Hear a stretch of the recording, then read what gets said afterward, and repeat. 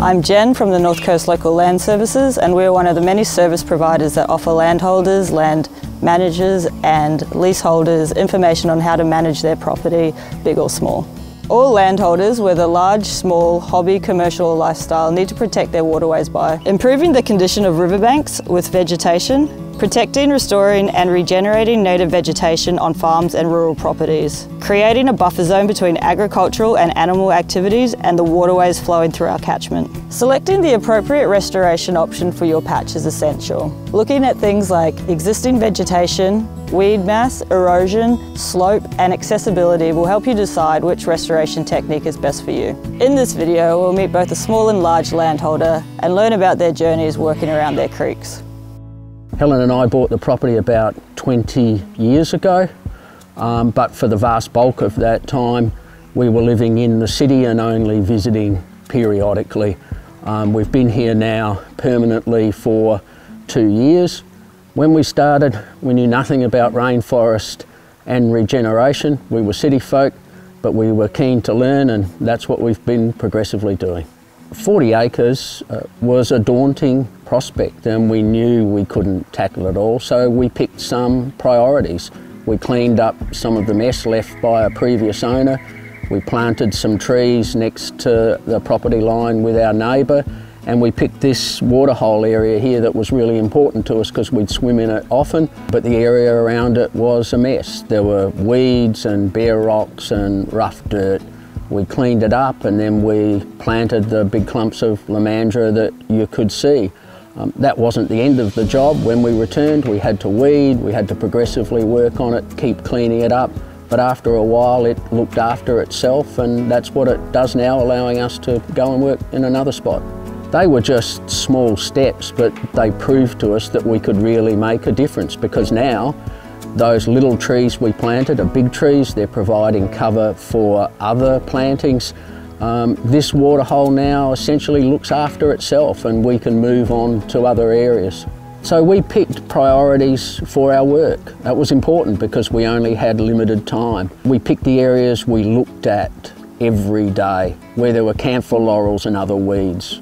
We wanted that improved. We tackled that. We removed the camphors. We cut them down.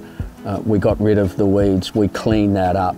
It's hugely rewarding and reinforcing to deal with the areas you look at all the time and to see the benefit. We could see a big, ugly forest of privet on the edge of the most beautiful part of the property, the rainforest. I cut down that privet.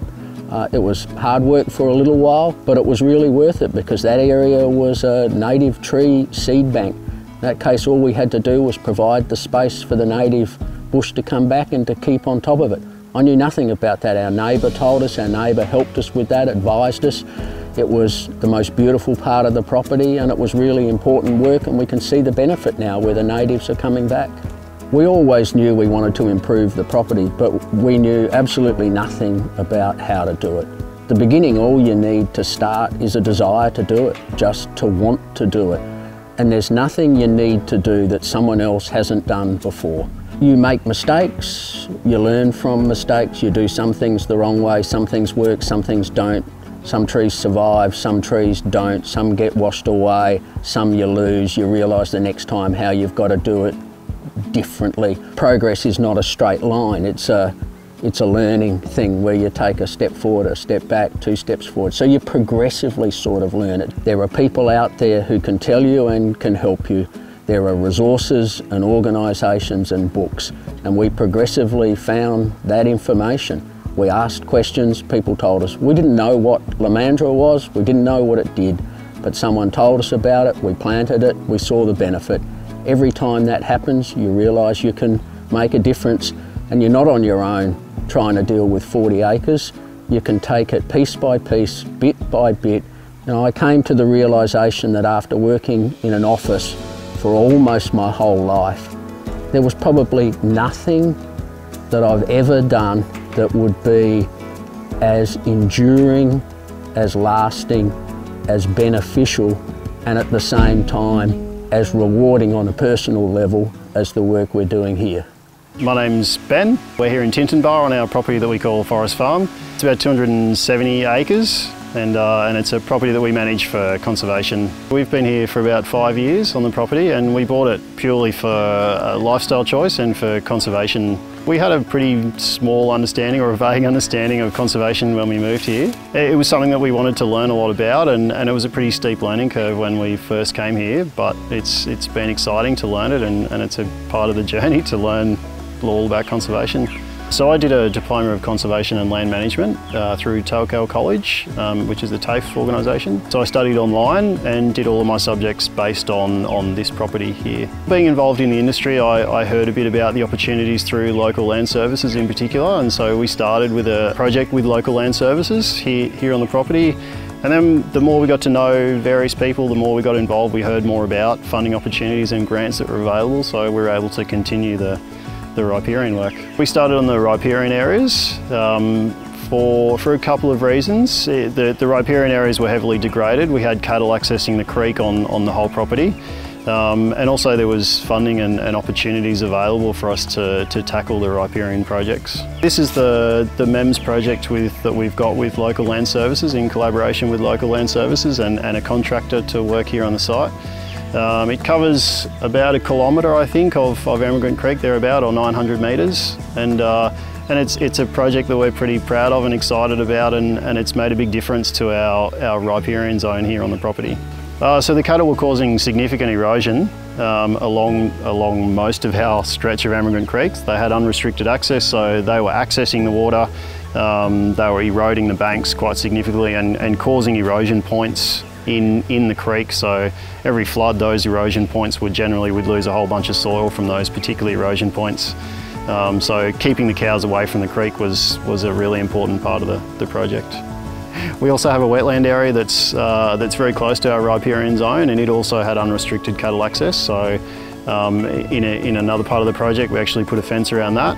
And to watch the wetland area return from heavily degraded to a thriving native-dominated ecosystem has been really exciting for us to watch. The species list that we chose was done in consultation with the contractor, and it was based on some of the things that they suggested and also some of the species that we knew were growing here on the property. There was also a lot of Lamandra and Carrick species that went in, particularly for sediment control into the creek. And then obviously there were some big trees that went into the creek bank as well, just for soil stabilisation. So we didn't have to do any real work to the wetland area. We did a little bit of woody weed control and exotic grass control, but it did all of its natural regeneration itself. Tree species and species selection has been really good to watch. It's helped us gauge how we've done some of our other riparian plantings here on the property, and just the way that the project was carried out with the contractors here, and we've learnt a lot about dealing with those particular projects. We started out dealing with a representative from Local Land Services, and it actually happened relatively quick. It was in a couple of months. We actually had a contractor here on ground starting the work. It's been probably 12 or 18 months since then, and it's been a constant project, but it actually rolled out relatively quickly. We're very happy with how quickly it happened. The initial treatment was about a week's worth of work for the contractor, and so they did all the stem injecting and the planting prep, and then the planting was probably about another week's worth of work, I think, and then every 2 or 3 months they come back and do some follow-up maintenance on the planting as well. Seeing vegetation be restored on the creek bank to what was just degraded exotic grasses on the riparian zone, seeing vegetation re-established, seeing trees re-established, seeing birds return and other animals return to the areas where previously we weren't seeing anything. We get a lot of satisfaction out of walking through these regeneration areas and seeing all that stuff happen. We're very proud to be part of this project, the MEMS project with Local Land Services. It covers about 900 metres or 1 kilometre of Emigrant Creek frontage on our property. And we're very proud of the results, and seeing the birds and the animals return to the riparian zone in areas where it was just dominated by exotic grasses in the past. Seeing soil remain intact on our riparian strip that used to wash away in the floods. All of that stuff makes us feel very happy to be involved in this project. So we've learnt that it's a good idea to bite off small chunks at any one time, do little bits. That helps with that sense of not getting too overwhelmed as well with trying to tackle a very large project in one go on your own. The other thing that we've learned is it's very valuable to tap into local networks and people who are also involved in this kind of stuff. Lots of people will help you and sort of point you in the right direction when you need some help and some guidance. No matter how your property identifies, if you have a question on your waterway or creek line, our staff can provide advice and information on erosion control, weed control techniques and restoration practices.